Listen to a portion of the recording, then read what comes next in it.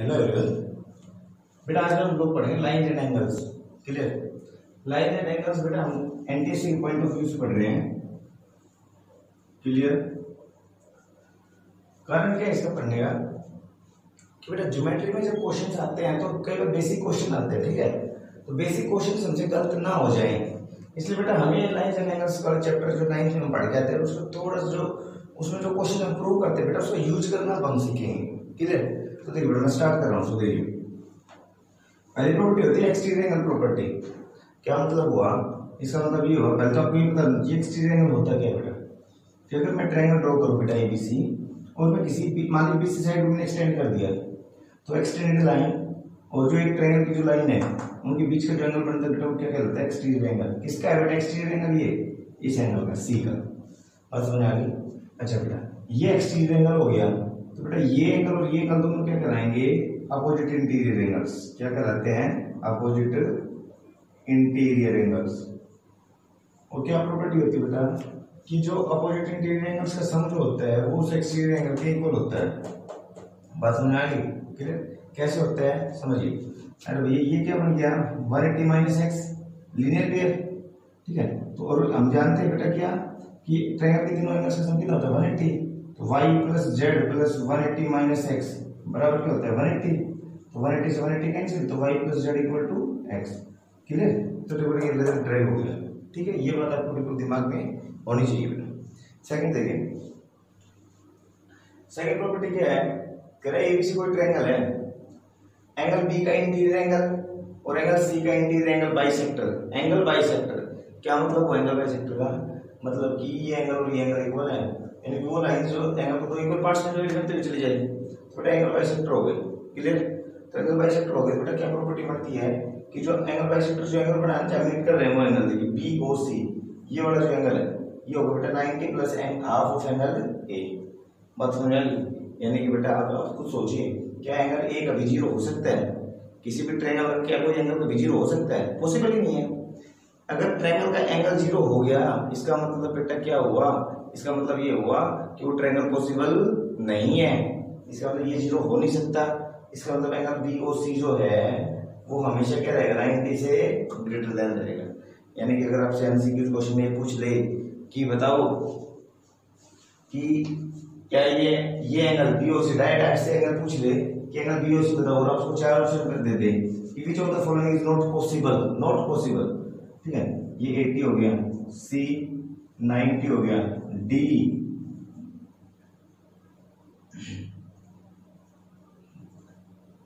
95 not possible नहीं, sorry which of the following is possible, possible पूछ रहे हैं। ठीक है, तो पॉसिबल की देखो बेटा मैं देखूंगा पॉसिबल कौन सा है, ये समझिएगा कि 73 कह रहे 90 से तो बड़ा ही होगा बेटा, ये पॉसिबल नहीं है, बिल्कुल पॉसिबल नहीं है, ये पॉसिबल हो सकता है।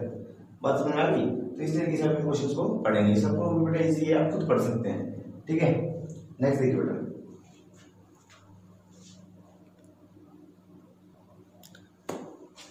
अब देखिए बेटा जो हमने पिछली प्रॉपर्टी पढ़ी उसके ऊपर बेस्ड क्वेश्चन देखते हैं हम लोग। एक ट्रायंगल दे रखी है एबीसी। ठीक है, और ये बाइसेक्टर बेटा बाइसेक्टर देखो दे रखे हैं। ये एंगल आपको दे रखा है 60। कह रहा है एक्स की वैल्यू बताओ, एक्स की वैल्यू बताओ। तो देखिए बेटा आपको मैंने अभी बताया था कि जो एंगल बीओसी है एम तो एक्स है, क्या बनेगा बेटा 90 प्लस हाफ ऑफ इसके अपोजिट जो एंगल है बेटा उसका। बात समझ आ गई। तो देखिए बेटा ये 30 हो गया तो 90 प्लस 30 कितना हो गया 120। बात समझ आ गई, क्वेश्चन खत्म हो गया। अब यहाँ देखिए इस क्वेश्चन में अगर मैं देखूं तो देखिए बाइसेक्टर बेटा। ठीक है, बाइसेक्टर दे रखा है, कह रहा है एक्स की वैल्यू बताओ। तो पहले तो मैं ये देखूं 110 जो होता है बेटा 90 प्लस हाफ ऑफ एंगल होता है बेटा। क्लियर। तो 90 को सिलेक्ट ले तो 20 रह गया हाफ ऑफ एक्स, तो एक्स की वैल्यू कितनी है बेटा 40। कोई दिक्कत। ठीक है, तो इस तरीके से हमें ऐसे क्वेश्चन आते हैं वो पेपर में टैकल करेंगे। ठीक है, नेक्स्ट देखिए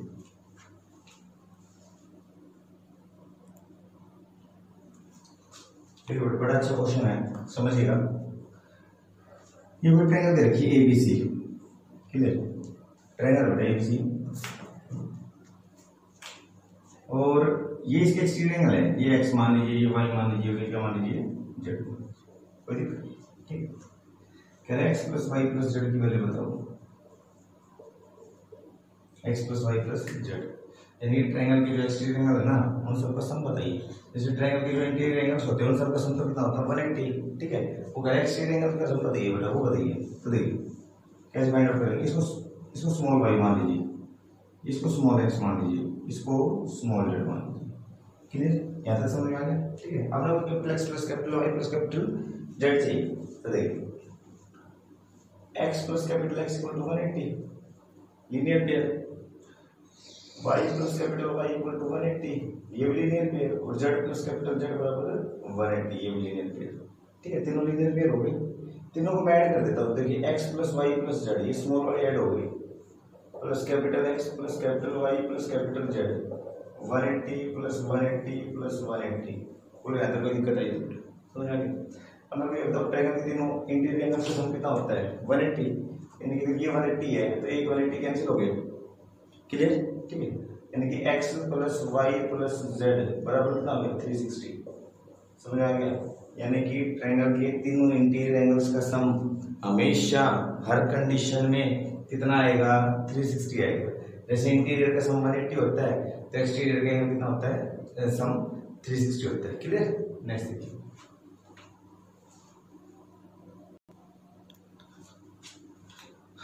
देखो बेटा हम लोगों ने थोड़ी देर पहले कहा था कि इंटीरियर एंगल बाइसेक्टर यानी बी का अगर मैं इंटीरियर एंगल बाइसेक्टर ड्रॉ करूं और सी का ड्रॉ करूं बेटा तो जो एंगल बनता था वो 90 प्लस एंगल a/2 बनता था, ठीक है।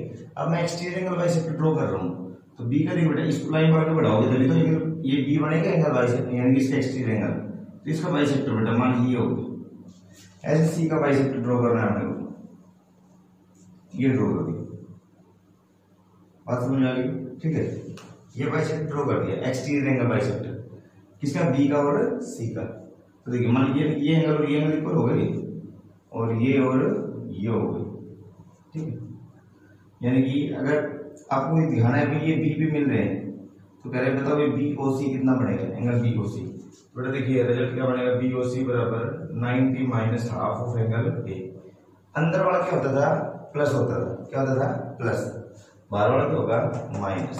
बात समझ आ गई, यानी कि समझिएगा बेटा अगर मैं ये कहूँ अंदर ये होता है ऐसे तो ये 90 plus half of angle A और ये 90 minus half of angle A. बोलिए बात समझ आ गई कि नहीं, ठीक है। अब बेटा अगर मैं ये कहूँ अगर मैंने कोई ट्रायंगल दी बेटा उसका इंटीरियर एंगल बाइसेक्टर ड्रॉ कर दिया और एक्सटीरियर भी ड्रॉ कर दिया, ठीक है। अब देखिए बेटा इस रिजल्ट को ढंग से समझना, B O C plus B O dash C इन दोनों एंगल्स का देखिए बेटा क्या आएगा half minus angle A plus 90 plus half of angle A, तो हाफ से माइनस कैंसिल कितना आ गया 180। बात समझ आ गई क्या हो गया 180। इस रिजल्ट को ढंग से समझना, यानी कि ये दोनों का सम क्या हो गया 180। और बेटा देखना अगर किसी भी क्वाड्रिलेटरल के अंदर अगर अपोजिट एंगल्स का सम 180 हो जाता है तो बताओ बेटा ये क्या बन जाएगा साइक्लिक क्वाड्रिलेटरल। यानी कि अगर मैं ऐसे सर्कल को ड्रॉ करूं ध्यान देना ये इससे पास आउट हो जाएगा, बात समझ आ गई। यानी कि क्या बन गया एक साइक्लिक क्वाड्रिलेटरल बन गया, ठीक है। यानी कि मैं ये कह सकता हूं बेटा कि B O dash C O is a cyclic quadrilateral. ये रिजल्ट आपको बिल्कुल टिप्स पे होना चाहिए, बात समझ आ गई। यानी कि अगर अंदर की तरफ बाइसेक्टर होंगे यानी इंटीरियर के तो 90 plus half of angle A, बाहर की तरफ होंगे तो 90 minus half of angle A. यानी इंटीरियर ड्रॉ कर दिया और एक्सटीरियर भी ड्रॉ कर दिए तो उससे जो क्वाड्रिलेटरल बना वो कैसा होगा साइक्लिक होगा। ये इंपॉर्टेंट निकल गया है यहाँ से, बात समझ में आ गई, ठीक है। यानी कि अब मैं ये बात भी कह सकता हूँ ये वाला जो एंगल आएगा ये बी ओ सी ये हमेशा लेस देन किससे आएगा 90 से, क्यों क्योंकि माइनस हो रहा है ना हाफ ऑफ एंगल ए 0 हो नहीं सकता, यानी कुछ ना कुछ घटेगा 90 में से, तो 90 में से घटेगा तो 90 से छोटा जाएगा, ये 90 से बड़ा आएगा। लेकिन दोनों को जब सम करूंगा तो हमेशा क्या आएगा वो 180 आएगा, यानी कैसा बन जाएगा वो साइक्लिक क्वाड्रिलेटरल बन जाएगा। बात समझ में आ गई, ठीक है। नेक्स्ट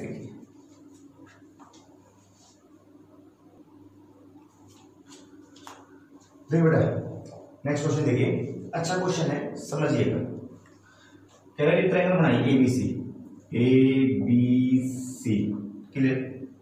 इस एंगल बी के इंटीरियर बाइसेक्टर ये ओ पे और ये एक्सटीरियर वाले ओ डैश पे। इंटीरियर एंगल बाइसेक्टर ओ पे मिल रहे हैं बी और सी के, एक्सटीरियर एंगल बाइसेक्टर कहाँ मिल रहे हैं ओ डैश पे, इक्वल है ना एंगल, ठीक है। तो बाइसेक्टर तो अगर एक्स और वाई की वैल्यू बताइए, एक्स और वाई क्या हो गया, अननोन हो गया। बात समझ आ गया? तो देखिए बेटा कैसे करेंगे आप, ये समझिएगा। ये आपको पता है बेटा, जब इंटीरियर भी आ जाए एक्सटीरियर भी आ जाए तो क्या बनता है, साइक्लिक क्वाड्रिलेटरल बनता है। क्या बनता है, साइक्लिक क्वाड्रिलेटरल। यानी कि x + 70 बराबर तो आएगा 180, तो x की वैल्यू तो आ गई 110। बात समझ आ गई? और x की वैल्यू अगर 110 आ गई तो बेटा वो होता है 90 + हाफ ऑफ एंगल y, अरे बोल के सम, ठीक है। तो 90 में से 20 y/2, तो y की वैल्यू कितनी आ गई, 40। बात समझ आ गई? ठीक है। यानी कि अगर आपको बेटा कॉन्सेप्ट अच्छे से समझ में आ गया तो क्वेश्चन करने में आपको बिल्कुल मूंछ वाले क्वेश्चन हो जाएंगे। अगर कॉन्सेप्ट में पकड़ नहीं है फिर बेटा क्वेश्चन सॉल्व नहीं होते अपने से। बात समझ आ गई? ठीक है। यानी कि आपको बेटा लगाई मैंने बोला था साइड के क्वाड्रेटर होता है तो तुरंत x के तुरंत नजर आ गई 110 आनी है। बात समझ आ गई? ठीक है। नेक्स्ट देखिए,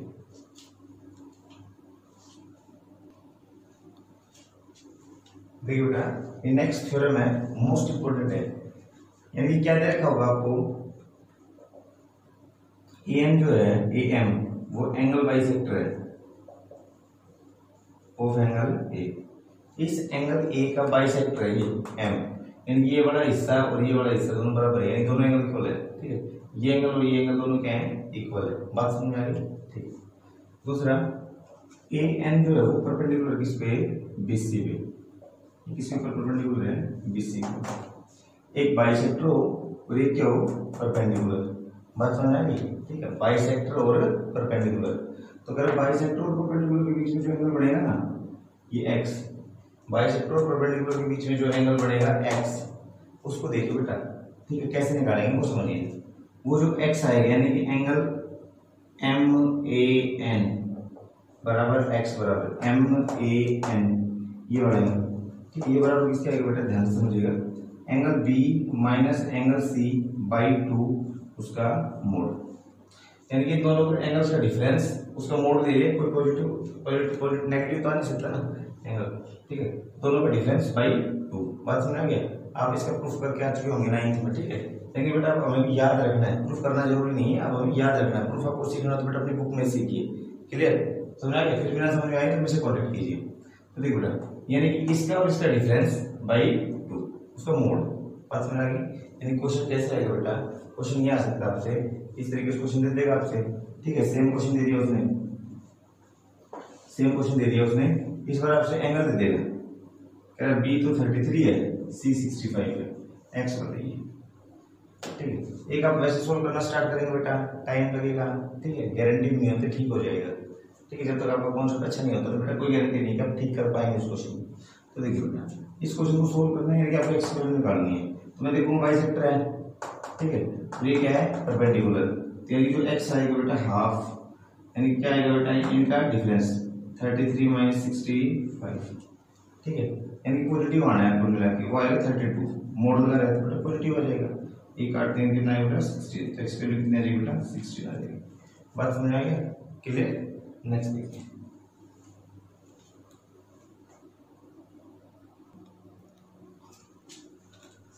देखो बेटा, अब कुछ हम जैसे 9th में पढ़ गए थे उस टाइप के कुछ क्वेश्चंस करते हैं फटाफट, और इस चैप्टर को कंप्लीट करते हैं बेटा जो हम पढ़ के आए हुए थे। देखिए ये कोई फिगर दे रखा है बेटा, ये ntse में आया हुआ क्वेश्चन भी है। ठीक है, समझ रहे हैं इस चीज को। ये गिवन फिगर बेटा, कह रही ये लाइन और ये लाइन दोनों कैसी हैं, पैरेलल है। देखो मैंने एरो के साथ बना दी है। ठीक है, कह रही x बताओ, क्या बताओ, x बताओ। ठीक है, देखो बेटा छोटे कंस्ट्रक्शन आपको क्या करनी पड़ेगी, कंस्ट्रक्शन आप Q से कोई लाइन ड्रॉ कर दीजिए बेटा।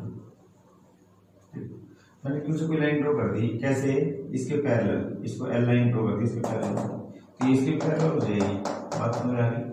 अरे इसके पैरेलल होगी तो इसके पैरेलल होगी, क्योंकि दोनों लाइन कैसी आपस में पैरेलल है। ठीक है, अगर ये पैरेलल हो गई तो ये बताओ मेरे को, ये 130 कितना आ जाएगा, दोनों का सब तो 180 आना है ना, फिर ये 50 आ गया। बोलो समझ में आया नहीं आया? क्लियर? अच्छा, अब ये लाइन और ये लाइन में पैरेलल है तो ये 110 जी कितना आ जाएगा, 70। और देखना 70 x और 50 एक लाइन के ऊपर एंगल बन गए।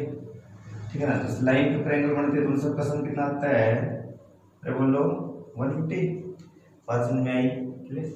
तो x की वैल्यू बोलो कितनी आ गई, 60। बात खत्म हो गई।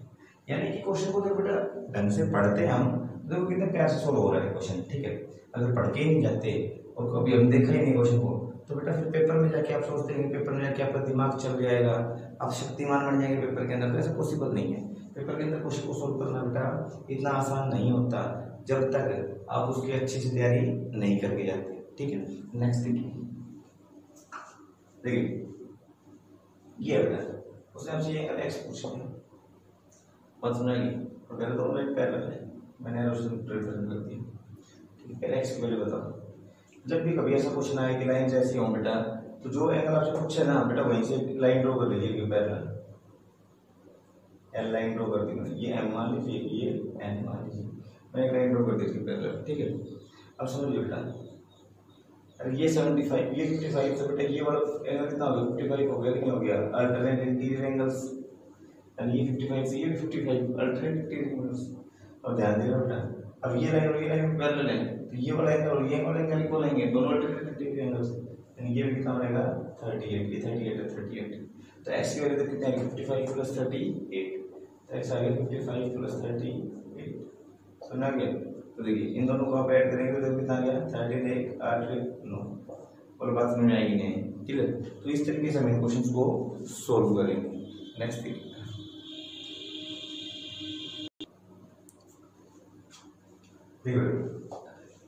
ये आपको फिगर दे दिया उसने, तो x की वैल्यू बताओ, और ये लाइन दोनों कैसे दी पैरेलल, फिर x की वैल्यू बताओ। ठीक है, तो देखिए अब देखिए क्वेश्चन इस तरह से तो हो नहीं रहा। ठीक है, अगर मैं इस लाइन को थोड़ा सा आगे बढ़ा दूं, कुछ इनकम्प्लीट सा नहीं लग रहा था तुम्हें कि भाई ये लाइन अगर पूरा होते तो देखते क्या बनता है, मैंने इसको आगे बढ़ा दिया।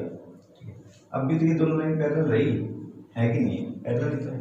ठीक है, अब देखिए ये अगर 105 है तो ये भी तो 105 बनेगा कि नहीं बनेगा बताओ।